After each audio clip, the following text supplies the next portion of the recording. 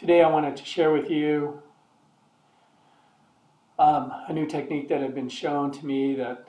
has helped me sort information more efficiently. So in the past, if I was trying to isolate a group of information, and for example, I've got some sample information here, and I was trying to sort things and isolate the Alice button activity here, I would come out to a list like this, highlight the range of data,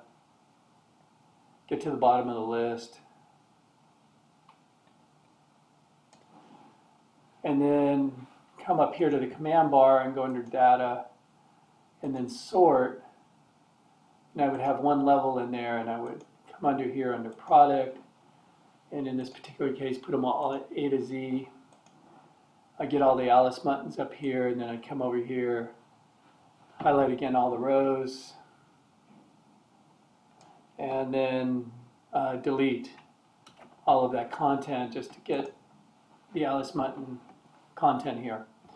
So what was shown to me recently, which is saving me some time, is to come out here and isolate like this row, and then again come back up to the command bar here and get under data, and then put a filter,